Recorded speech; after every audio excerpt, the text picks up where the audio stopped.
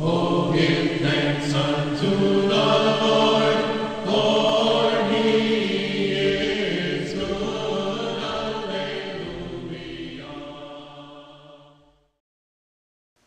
Hello everybody, and welcome to the Gospel Minute from St. Michael's Orthodox Church in Geneva, New York.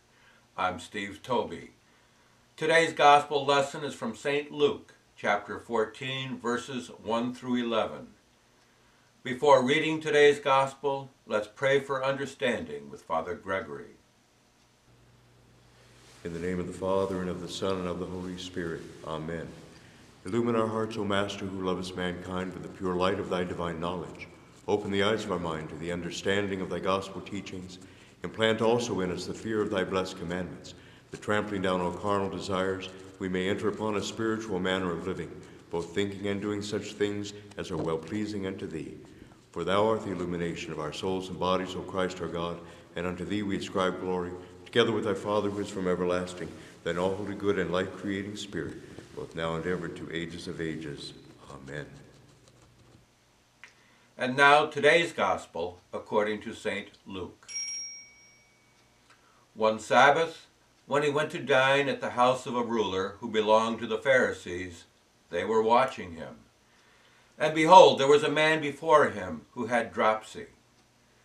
And Jesus spoke to the lawyers and Pharisees, saying, Is it lawful to heal on the Sabbath or not? But they were silent. Then he took him and healed him and let him go. And he said to them, Which of you, having a son or an ox that has fallen into a well, will not immediately pull him out on a Sabbath day? And they could not reply to this. Now he told a parable to those who were invited, when he marked how they chose the places of honor, saying to them, When you are invited by anyone to a marriage feast, do not sit down in a place of honor, lest a more eminent man than you be invited by him. And he who invited you both will come and say to you, Give place to this man, and then you will begin with shame to take the lowest place. But when you are invited, go and sit in the lowest place, so that when your host comes he may say to you, Friend, go up higher. Then you will be honored in the presence of all who sit at table with you. For everyone who exalts himself will be humbled, and he who humbles himself will be exalted. The Word of God. Again, our Lord is teaching us about humility. Let's not forget that the first beatitude, as found in chapter 5 of St. Matthew's Gospel, deals directly with humility. From St. Matthew, chapter 5, verse 3, Blessed are the poor in spirit, for theirs is the kingdom of heaven.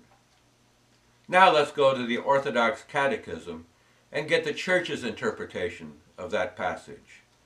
It asks, What is it to be poor in spirit?